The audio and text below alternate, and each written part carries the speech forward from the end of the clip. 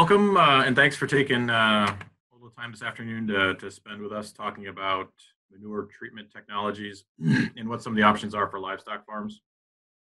As Rick said, I'm in biosystems engineering at Michigan State. My primary responsibility is to manage our research center focused on anaerobic digestion technologies, which ranges from the feedstocks we put into anaerobic digestion to utilizing the residual post digester. So separating manure products and creating value there. Um, so I'm going to spend the next 25 minutes or so just giving a brief overview of manure treatment technologies. It's a very big topic if we focused just on dairy, but focusing across all livestock sectors makes it a really overwhelming topic to cover. But the goal here is to give you just a introduction to some of the terms and technologies that are used and how they're used, and hopefully set the stage for finding additional information.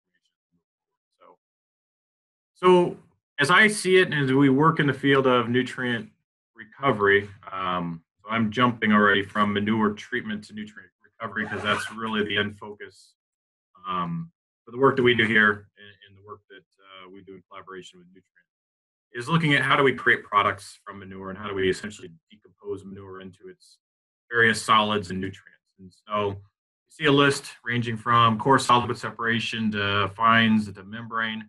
There's energy generation, there's drying and bedding recovery, and then there's a whole litany of other technologies. And we'll just touch on a few near the end of the presentation that provide livestock producers, dairy farms, poultry, different ways to manage manure and over the long term, hopefully create value in that manure or more value.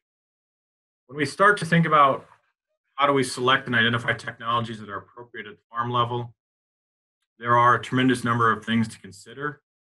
But the first and foremost one is what are the manure characteristics? And so as we look at different technologies, we can box them in a little bit just based on the moisture content. So are we dealing with a liquid? Are we dealing with a slurry, a semi-solid, or a solid? Is that moisture content less than 50%, which may make it more suitable for thermal conversion than some of the mechanical or biological processes? So manure characteristics are very important, but also understanding, at the farm level, is bedding used? How is the manure handled prior to treatment? Is there moisture added during collection? Is there moisture added during conveyance? Does drying take place? Is there other things that are being added, prior to that going into some sort of treatment system? But then it's also what is the goals? What are the target products? What are the target needs that the farm's looking at, trying to deal with, and why are they considering manure treatment technologies, nutrient recovery technologies? Are they trying to reduce the cost of hauling manure to distant fields, and so they're just trying to concentrate nutrients and some phosphorus? Is the goal to get more to a circular farm where they're capturing and reusing water for drinking or other repurposed or other on-farm uses? And so understanding the characteristics and how things are happening on the farm, but also what those target products are, will start to, I guess, create a little bit clearer field of vision for what treatment technologies might make most sense. And it's again, where does the treatment happen here? We know that manure is excreted from livestock. Livestock is typically in that 10 to 12% total solids range. So 88 to 90% water, with the exception of poultry that's a little drier. But as we handle it and as we manage it on the farm, those characteristics change greatly. Whether it's a beef feedlot where the total solids as it's collected is typically just shy of 50%. Poultry, there's a big range depending on if it's turkey or broiler. Layers also would be in there, but you can see how the characteristics change there. Dairy, again, are you a freestall barn that's a daily scrape or a flush where you're going to be, in the flush case, 1 to 3% total solids? Or are you a dry lot dairy in the Southwest where over the course of 12 hours between collections, manure moisture content, you can lose 7%? And so understanding how the characteristics of that manure that you actually want to process, how those change and what those look like, is really important to identifying, and again, starting to select treatment technologies. So again, we're transitioning from manure treatment to, in my case, we always want to target why are we doing this, and so I tend to put those in as nutrient recovery in addition. So examples of some technologies that we'll talk about: solid liquid separation, anaerobic digestion, dissolved air flotation is a specific type of fine solids recovery. And the reason we do this, hopefully, is one of many. And this is a slide that was created for the dairy industry, but it just highlights that we have the opportunity to recover energy. We have nitrogen, we have phosphorus, we have fiber. So just the residual carbon in manures has value, or has the potential to have value. There's greenhouse gas emissions, potentially credits for those. There's also less easily quantified, monetarily quantifiable things like odor control, which would correlate with greenhouse gas reductions. So, are we doing this for odor control? Are we doing this for hauling purposes? As I talked about earlier, that maybe it's just easier to haul concentrated phosphorus and fiber than it is to haul a slurry of 5% solids. Again, kind of just, and I know poultry has done this, and swine have taken looks at their carbon footprint and some of these economic values. But when we talk about carbon in particular, we know that half of that contribution to a carbon footprint of a gallon of milk comes from farm and milk production.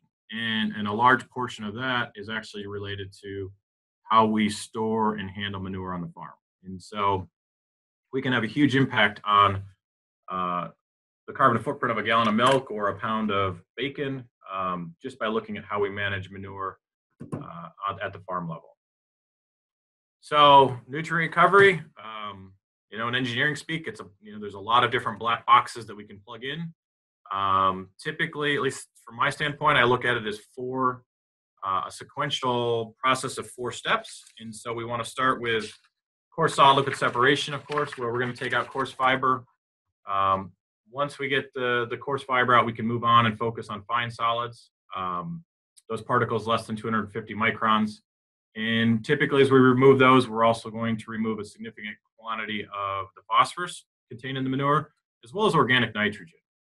When we get the fine solids out and we start to get to a very dilute stream with very small residual solids, we can then target nitrogen recovery.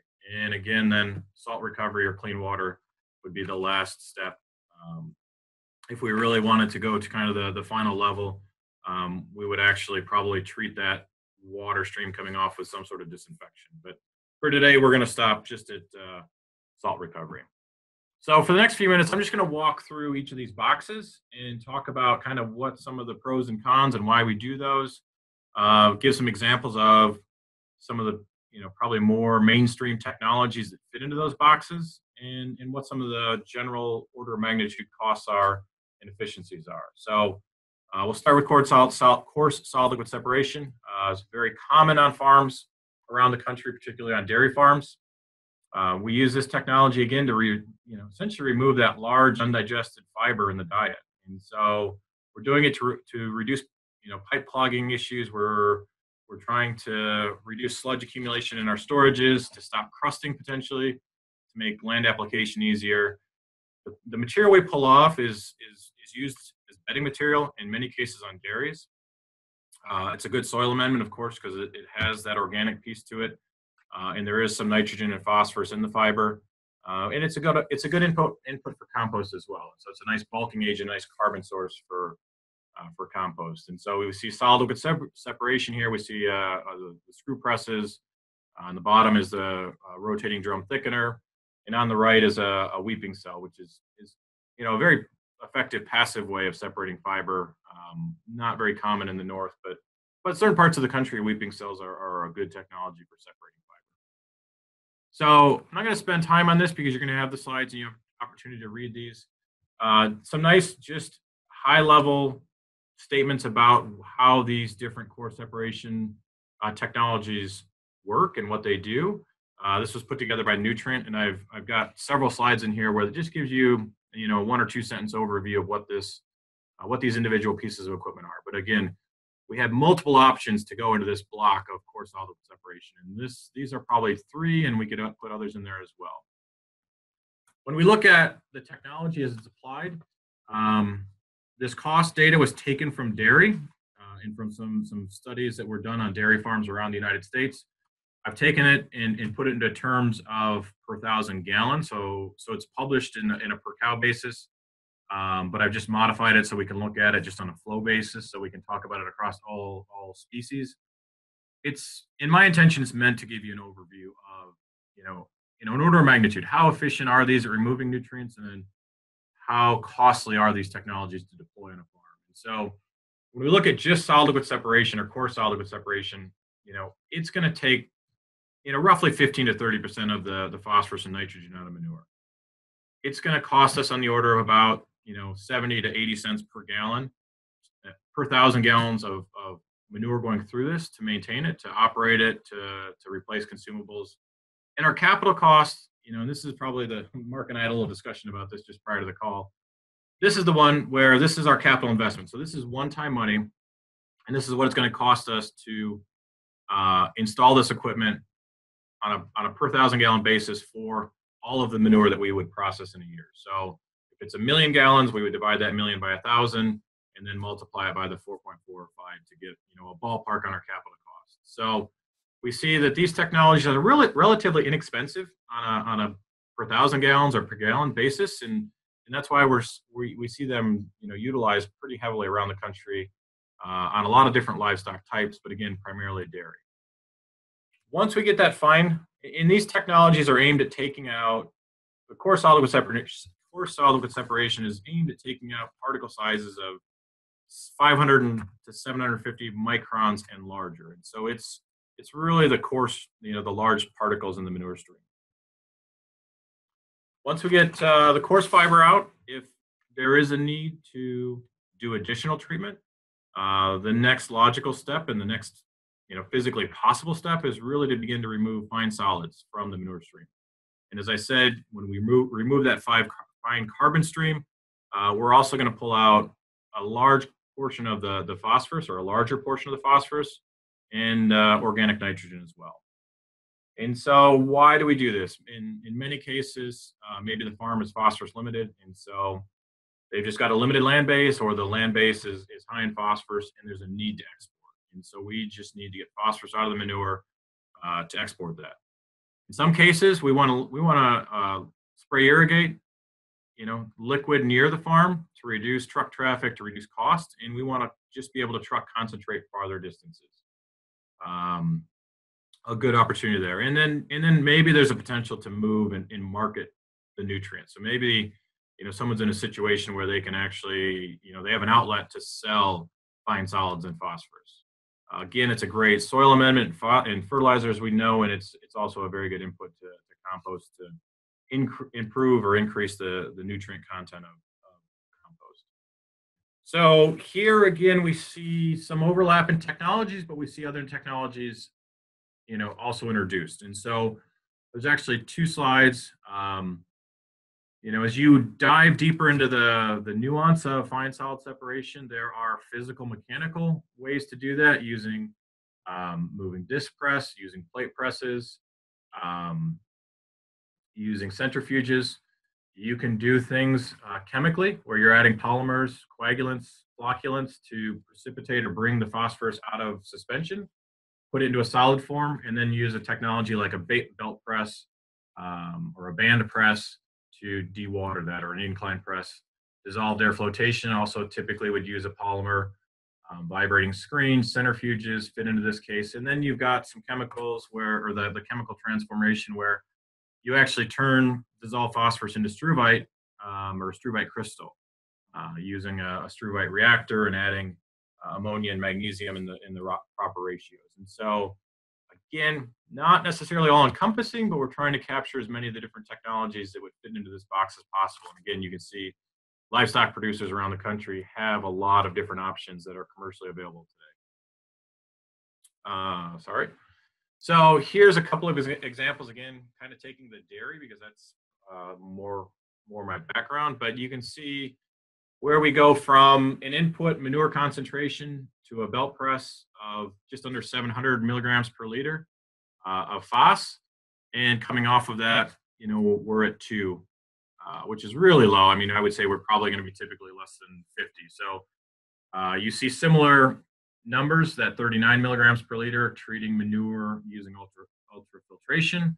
So you're going to go, you can get easily 90+% of the phosphorus concentrated using a chemical process and a belt press, or a different technology, or using that physical mechanical ultrafiltration process where you're really forcing the manure to go through a filtration process and concentrate, you know, the fine residual fine solids, and just allow very fine molecules to pass through that.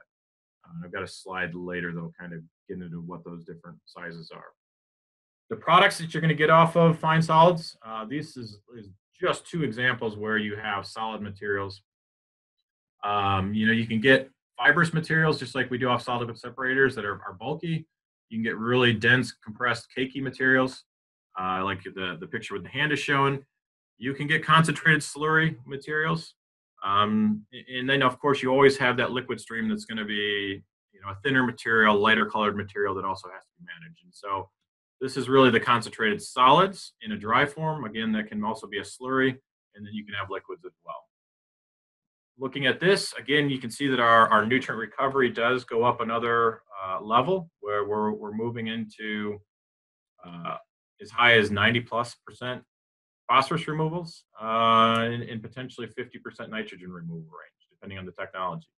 But our costs also, double on the capital side or more compared to just core solid separation, and really a jump of an order of magnitude on the operating cost. So we go from something less than $1 to, $3 to $15 in operating costs per 1,000 gallons. Following on, again, nitrogen recovery is our next stage. Again, we're looking at restrictions, land application restrictions, the desire to irrigate water and put on higher levels. So maybe going to 1 or 2 inches of irrigated water per acre. So by pulling that nitrogen out, in phosphorus, you really remove those restrictions on agronomic rates, because we're going to be at levels that are so low that we're still going to have to supplement fertilizer on that irrigated land. Again, the opportunity to market is always good. Technologies here are air stripping, and there's 2 diversions or 2 different, and then biological. And so biological involves sequencing anaerobic and aerobic conditions, whereas air stripping involves, high temperatures, high pH, and then ammonia concentrating. And so we can create nitrogen gas or a concentrated nitrogen fertilizer off of this technology in a water or a liquid that is very low in nutrient content. Again, a little bit more, the nitrification, denitrification process is the biological, and then the ammonia stripping talks a little bit more about that. And there's a tremendous amount of research that has been done on a lot of these different technologies. And so just providing you the terminology, I hope would open doors to find a lot more information. So here, we've already removed phosphorus, so we're actually not doing phosphorus removal in this process, but we know going into this that our manure has to be very low in fine solids and phosphorus, and so that piece is already out. But our nitrogen levels, or our nitrogen removal, goes from that 50% removal to upwards of 85. Again, operating costs are starting to climb. We're now in that $14 to probably $30 range, or $15 to $30 range, and our capital cost has now started to also climb very quickly. So we do see, as we stack technologies, of course, the systems are going to get more expensive and more complex. The last step in the process, or in the general process, is that concentration of salts and production of clean water. This is going to require reverse osmosis, so the last of the membrane technologies. And so in the phosphorus stage, or in the fine solids, I talked a little bit about ultrafiltration, so that would be the second technology there, the UF. And so you can see with ultrafiltration, we're able to remove viruses, bacteria, and suspended solids, but our ions or ionic forms of material are passing. When we get to RO, we're really capturing everything that's in that, anything that's a contaminant in that water stream. And so the reverse osmosis technology is what's used to produce clean, drinkable water. And that is really the what the technology is used for in a manure system as well, and a nutrient recovery system. So more complicated technology requires a little bit more discussion and introduction, kind of what the background is on that. Here we really jump, and our performance, is probably very close to 100% removal of nitrogen and phosphorus from the manure stream. Our operating costs and our capital costs really do climb, and this is to go to this level of manure treatment, you have to have a very strong case or a very strong business need to really produce clean water. That's the end goal here. The concentrate can be used as a fertilizer product, but the real target goal here is clean water. Energy generation falls into a couple different categories that we have the thermal conversion technologies, and so these are technologies that are going to be aimed at very dry products or very dry biomass. So typically used for woody biomass. Poultry litter and turkey litter fit into this category very nicely, and we actually have a gasification system on a turkey farm here in Michigan that's been operating for a number of years. There's a few others around the country, but you're really talking moisture contents less than 30% to fit material into these technologies into the thermal conversion category. Anaerobic digestion, I just have some pictures of different types. Probably lots of webinars have been done in the past on anaerobic digestion, lots of information out there, but it's a very good biological process to create natural gas from dairy manure. As we look at some of those additional technologies, if we have needs for bedding on the farm, or if we're trying to create marketable products that we could bag or sell wholesale, drum dryers become more important. So there's drum dryers, there's belt dryers. Composting drums would give a very quick pathogen reduction to manure that's going to be used for a fertilizer or a landscaping purpose, or even a bedding purpose. So again, a couple of technologies in this category. I'm sure there's a few others that we're missing, but these would be the predominant technologies that are used for fiber drying or bedding recovery. Other things that have been thrown about, and again, this is just two. Mark could probably talk more about this, but this category we could probably say has 50 or 60 different concepts in it. But worm composting with the vermicomposting or the vermifiltration is one technology. We use it here on campus to treat food waste at the student organic farm and create a really good high value compost and fertilizer product. Evaporation, again, another way to reduce the challenges with handling water mixed with manure or just water on farms in general. And so there is a little interest in evaporation of manure or of the liquid in manure. So product, I'm going to get ready to transition Mark in here, but again, our goal is to improve the sustainability of how we apply and how we use manure on crops, and find more value in that manure. And so we're going to go from irrigating brown water that's noticeable to irrigating a low odor, low nutrient, or at least a more specific nutrient in the form of nitrogen that's less noticeable and has we can put it on growing crops. And so hopefully we can get more benefit out of it and create less of a footprint for the neighbors. Manure solids as bedding is a big utilization or use of fiber on dairy farms around the country. Composting is ever popular all over. There's been work done by some of the faculty here at Michigan State and elsewhere, as well as the extension, on creating construction materials out of manure. There's a group up in the New England area that creates biodegradable planting pots. And so, again, if we go to the length of reverse osmosis, and farms are doing this, we're creating potentially drinking water that we can use to supply the cows at the farm and cut down on our fresh water withdrawals. The Europeans, out of necessity, particularly Netherlands, have really looked to create international markets for manure fertilizer concentrates. And so they're bagging it, they're super sacking it, they're putting it in containers and shipping it all over the world to access, markets in developing regions of the world where phosphorus or where nutrients are limited and fertilizer is typically expensive.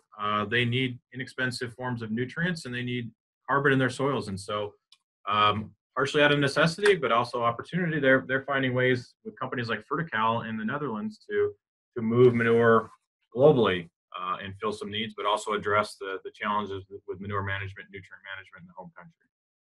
So where do we stand today? And I'll finish here and transition over to Mark. Manure application costs are still inexpensive, and so if it's available and it can be done properly, it is still the least cost manure management, nutrient utilization opportunity, for our livestock farmers around the country. But social pressures are high. We've seen cases in the Midwest here. We've seen challenges with water quality. There's been challenges in the Northeast and in Southeast, or I'm sorry, Northwest and Southwest as well. But we know socially, regulatory, there is a lot of eyes on how we manage manure, and it is something that as an industry we need to think about and be prepared to address. A lot of nutrient recovery technologies are out there. A lot are commercially available and have been demonstrated at scale on farms. But you need to really dig in and do your homework to evaluate how those technologies are performing. You got to consider that there are farm-specific situations. Capital and operation costs, on some of these technologies can be extremely high. That has to be planned for in advance. You have to do a lot of due diligence, especially on the operating costs of a lot of these. And then you do have to, if you do install nutrient recovery, you do have to consider the nutrients don't go away. We're putting them in different buckets or in different forms. They still are going to require management. They still need to be utilized agronomically or in ways that are sustainable and to the best of their ability. The other part of this that we have to think about is, as we decompose manure into all these different products, we get different forms and we get thicknesses and we get slurries and solids and liquids. We got to plan for how we're going to store those. And the farther we get into converting manure, from its traditional forms that we think of as slurries, into water, we may also have to look at how we design manure storages, because our manure storages are designed with the idea that we're going to store whole manure or maybe a slightly diluted form of manure, and we have permeabilities on those liners. As we get closer to being a water product, we may have to have different design standards that apply to those so that we can protect surface and groundwater, but also just contain that material. And so we do have to consider how we're going to store nutrients, because we're going to go through at a pretty good, a high cost to break it down. So we don't necessarily want to just put it all back in the same storage, even after we've gone to the effort of separating things into different piles. And there are a lot of resources and opportunities that do exist. And this is a good transition because Mark, I think, is going to talk about some of those resources and some of the work that Nutrien has done looking at opportunities. So contact information, and I will figure out how to unshare my screen.